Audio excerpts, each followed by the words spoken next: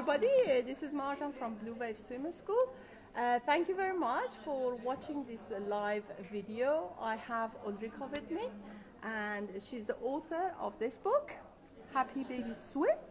It is recently been published out, and it's based on her experience of working with babies and toddlers and running her own swimming school.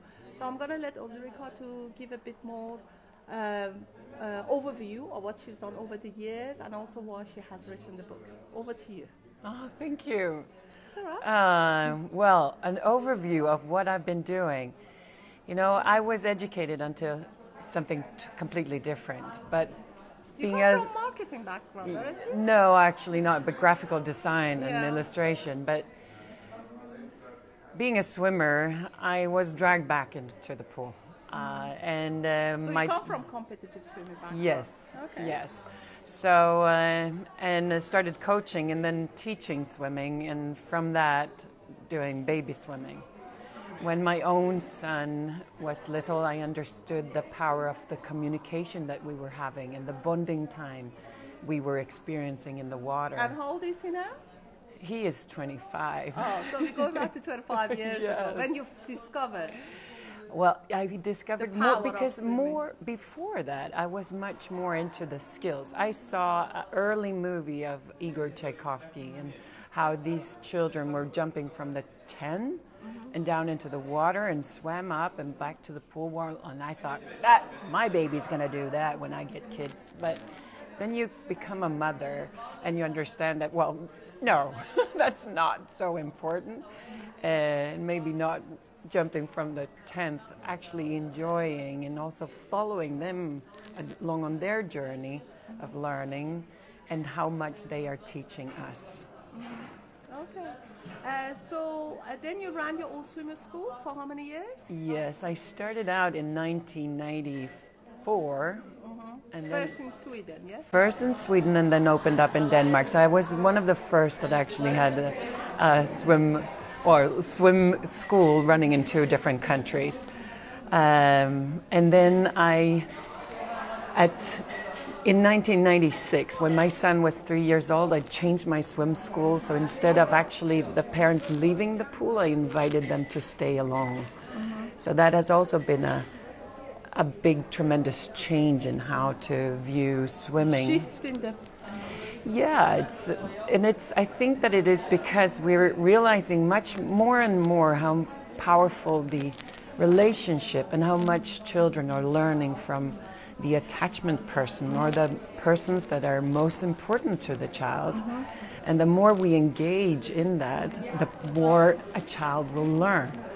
So yeah, that leading on to when attachment came into the picture, I was really interested and intrigued because I could see the water playing out as a perfect arena for building strong attachments between parents and children. Okay, I see. And may I ask you why you have written your book? Well, why I wrote the book was actually because if you look at the market, there are many good books on swimming or baby swimming, but most of them are written for teachers. And teaching parents for 25 years, I realized that there's something missing here, and we needed to address the parent, because the more we educate the parent, the more parents know they can grasp the world of wonder and get any more out of swimming together with their children. We kind of opened the eyes for how much you can actually gain from the swimming. So it's quite a useful book for parents, yes? It is absolutely written available for parents. On Amazon, by the way. Yes. If you wish to have a copy. Yeah, definitely. Definitely. And it's also, I mean, as a teacher, being in the pool myself, and you know that maybe too with your staff of teachers, that you're there for the 30 minutes lesson, and there's only this amount that you can tell them for not talking away the whole lesson. But you also know that the more parents know, the more the babies gain. Yes. Okay. And one question I need to ask you is about attachment. When I was going through your book, very quickly of course, I noticed that you have emphasized quite a lot on attachment. Yes. And how it is important to have a secure attachment, and also how long it takes to have a secure attachment. And consider that these days people are really rushing from one place to another.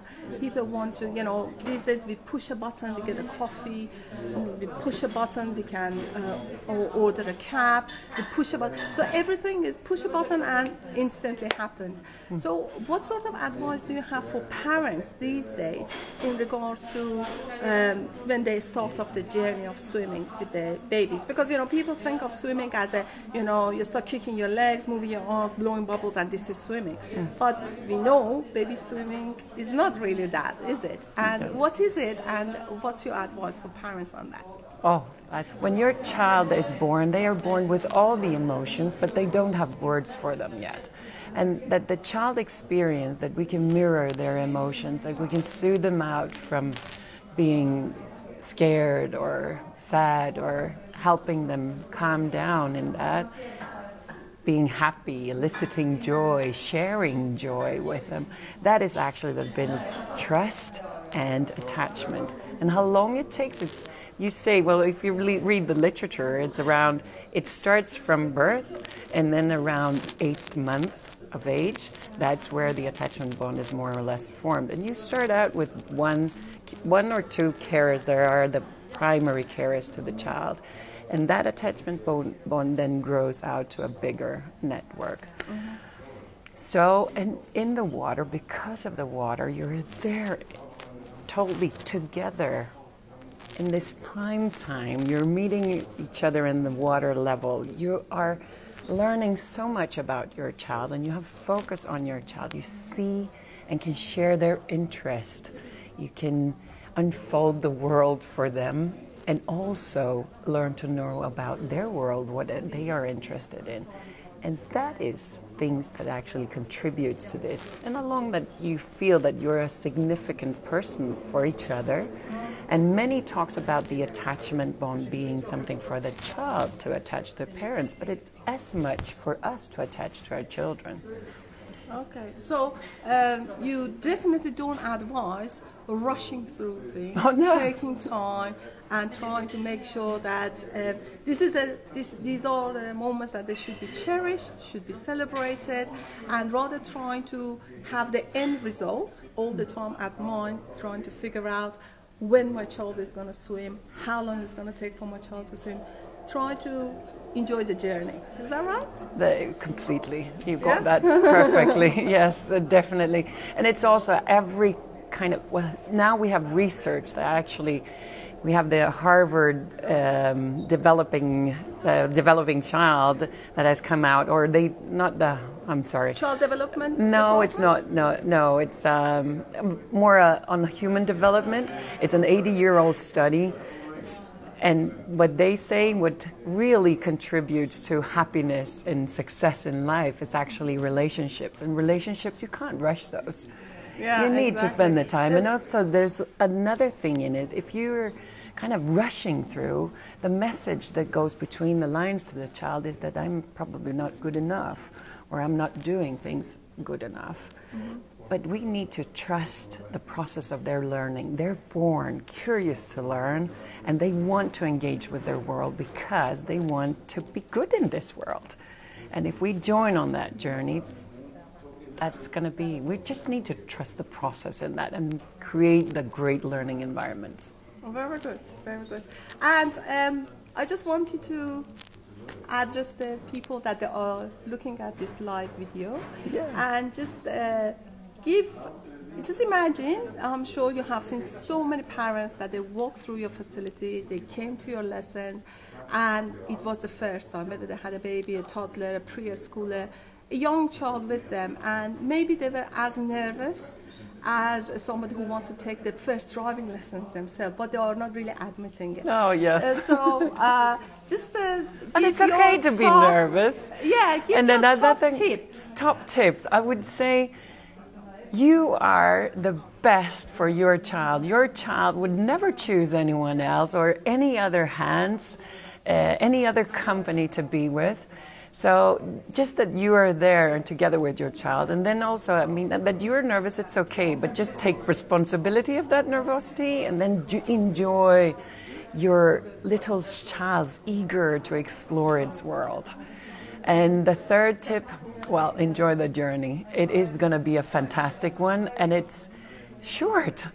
You think that it feels, when you are with small children, you feel like you're going to be there forever. But suddenly, I mean, my children, they're 21 and 25. It goes so quickly and you wonder what happened. I know many say that, but it's true. So enjoy that journey. It's never coming back again. And what you do and what you experience together now, that is going to be memories for life. Okay, thank you very much. Hopefully everybody enjoyed this, and just a token of appreciation. This is a gift from Blue Wave Swimming School. Over the years, actually I know Ulrika for many years. I think we met about 4 years ago, maybe 6 years ago. Oh, look at this. Actually in Sweden.